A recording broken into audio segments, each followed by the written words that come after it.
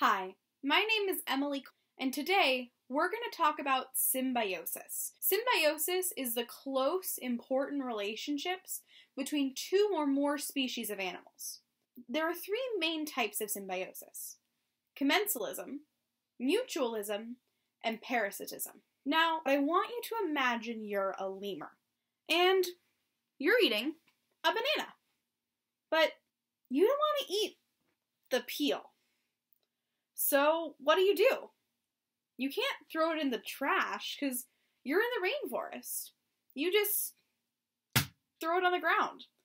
But what happens if all the other lemurs in Madagascar throw their banana peels on the ground? That entire forest floor would be covered in banana peels and fruit rinds.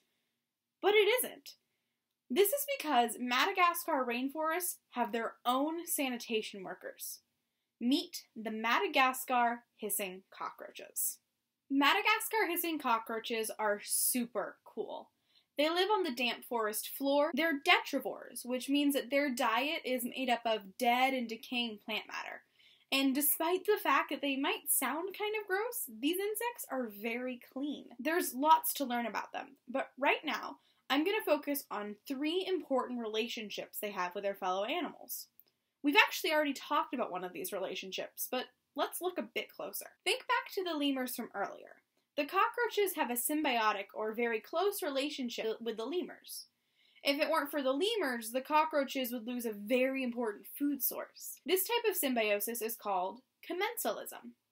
These relationships benefit one of the animals, but not the other. In this case, the cockroaches get food, but the lemurs are not directly affected by what the cockroaches are doing.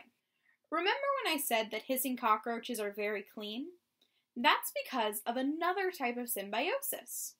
The cockroaches have tiny hisser mites that live on their exoskeletons and eat all the stuff left over on the cockroaches. This type of symbiosis is called mutualism. Mutualism is when the symbiosis helps both species. In this case, the cockroaches stay clean and the mites get a source of food and a safe place to stay. Before we knew more about these cockroaches and their mites, we thought the mites were parasites. Even though we now know this isn't true, it is a prime example of parasitism. Parasitism is symbiosis where one animal is helped, but the other is hurt.